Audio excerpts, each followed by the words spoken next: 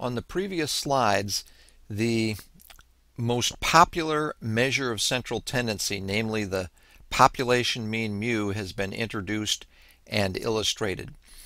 It is also known as the expected value and occurs in most applications. But there are two other measures of central tendency, namely the population median and the population mode. The population median we have seen before. It is a measure of central tendency that's a special case of a percentile, and it is denoted by x with the subscript 0.5.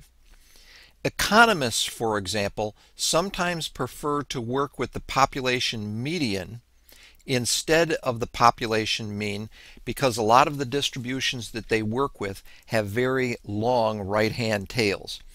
If you look, for example, at the annual income for an individual, there are some people that have huge annual incomes, and those will skew the population mean, but they will not skew the population median. Remember, the word population is out here to differentiate these from the sample median and the sample mean. Likewise, there is a third measure of central tendency, and that is the population mode.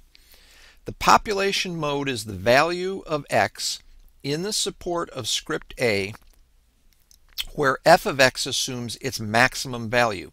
For example, the most frequently occurring value for a discrete distribution.